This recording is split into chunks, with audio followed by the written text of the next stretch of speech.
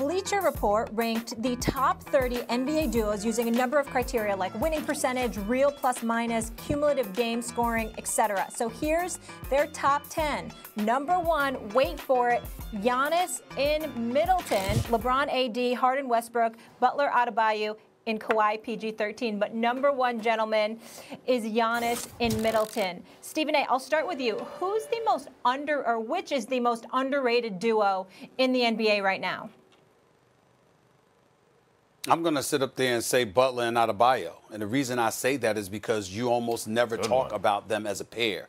You talk about Jimmy Butler individually, but you never talk about the combination of the two. When you think about Jimmy Butler, don't just think about the 20 and 6 that he's averaging in his first year with Miami. Think about the turnaround that's happened with the franchise since he's arrived. When the season ended, they were, or at least postponed, they were at 41 and 24. They were a top 4 seed in the Eastern Conference. They've been considerably better than they were a year ago, and they rave about the leadership that Jimmy Butler brings to the table, not just his skill set. And then a guy like Adebayo, this is a dude out of Kentucky, a Newark, New Jersey native. He's 6'9", runs like a greyhound, okay. He's averaging 16, 10, and 5. Lethal in the open court, can score around the basket, and can do some things, and both of them never hesitate to defend. Again, the operative word here is underrated. It's not that, you know what, you're just looking at them and you're saying they're obviously the elite duo, the creme de la creme. I think that's LeBron and AD. But when you talk about the word underrated, I'm talking about a pair, a duo that's never discussed. Everybody else is discussed. Everybody else is brought up. You might label them. You might pair them. You might categorize them number 1 to 5 or whatever. But you never talk about Jimmy Butler and Adebayo as a pair, as a duo. And I think it's time that you do, because guess what? They were pretty damn dynamic themselves this season. Well, I mean, because you have Dragic, you have Duncan Robinson, you have a lot of guys on that team. I think it's tough to say this is the duo. You can pick them out. I love the fact that you're giving them shine. They deserve it. But the answer is Luka and Porzingis. And before I get to that, I got to say what is wrong about the original list. The answer is certainly not the freak with Middleton or anyone else. Middleton's having a great year. I love Middleton. But the point in saying a pair is that both members of the pair are elite. You know, Middleton is an all-star in a good season, caliber guardish kind of player, like perimeter player, who does a lot of things you want that guy to do. I love Middleton.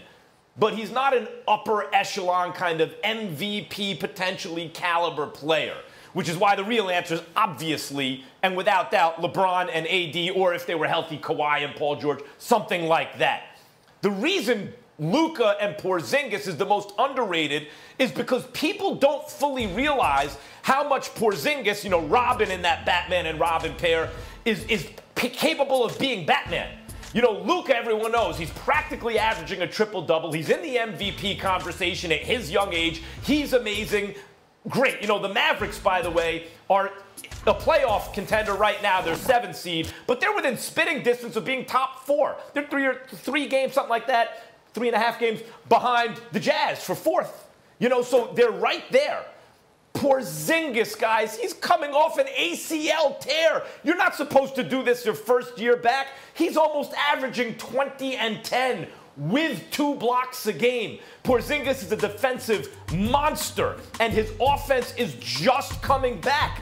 I don't think people understand the more time removed from that surgery, the more games under his belt, the closer Porzingis will be to not just being a sidekick all-star, but to being an MVP caliber value player himself. Whether or not he has the personality for it, Stephen A., whether or not he's the alpha in that relationship, Porzingis represents enormous value. To pair him with Luka, people are sleeping on, I think, what kind of combination those two are. Well, here's the reason I disagree with you, because the operative word, again, is underrated. And I think everybody recognizes how big-time Luka Doncic is. And in the case of Porzingis, all we've been waiting for is for him to get healthy. The dude is 7'3" with a J. Obviously, and actually a decent handle for his size. He can put the ball in the hole. So as far as we're concerned, he hasn't even touched his potential in terms of what he's capable of based on what we saw him do when he was a member of the New York Knicks. So nobody's questioning his game, and nobody was questioning what he could bring to the table if he were healthy. And everybody that's looked at the Dallas Mavericks recognized Luka with Kristaps Porzingis. From the time the trade happened, we wondered aloud what the Dallas Mavericks were going to be turned into, courtesy of those two together, particularly after Rick Carlisle elected last season in around February to just hand Luka Doncic the damn basketball and make him your permanent point guard. There's been no question about that, and that's why I don't believe the word underrated is apropos when it comes to those two. I don't disagree with anything that you're saying, Max. What I'm saying is those things have been said about these two from the moment Porzingis landed in Dallas. And as a result of that, I think that takes away the word underrated. Nobody's been talking about Butler and Adebayo. Everybody talks about Porzingis and Luka Doncic. Well, they talk.